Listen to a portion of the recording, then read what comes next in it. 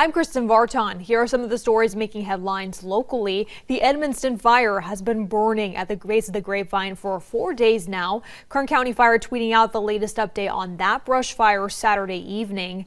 The flames have consumed 682 acres and is now 65% contained. The fire broke out just after 4 p.m. Thursday evening off Edmonston Road near the Edmonston pumping station.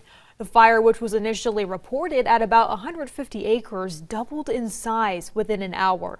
Now 272 firefighters are reported to be on scene.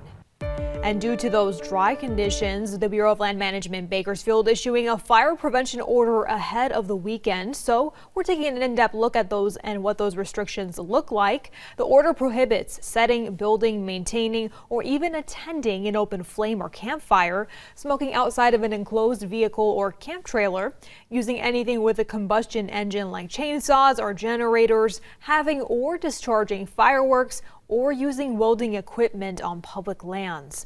And the order including limits on some firearm use too, banning the possession or use of any steel-jacketed ammunition. Now, this order applies to all public lands under the Bureau of Land Management's jurisdiction and is set to go into effect tomorrow, May 23rd. And now let's take a look at our weather forecast. It is definitely getting hot in here, Kern County, out there, upper 80s for us on the valley floor, but the bulk of the heat sitting in the desert areas that are in those 90s already. Our mountains faring cooler, but they're a little all over the place. Some places like the Grapevine in the 80s, and then some in those under 70s and upper 60s, but not the warmest it is gonna get for us. It's gonna be scorching on Tuesday and Wednesday, especially because on Wednesday we have a heat advisory in effect, and it's giving us this area that's shaded in the orange region on Tuesday and Wednesday, 100 degrees on the valley floor in some places. So make sure you check in on your loved ones and make sure you're in an air conditioning area. Limit time outside. It's very hot and definitely don't want to be in that or be exercising out there.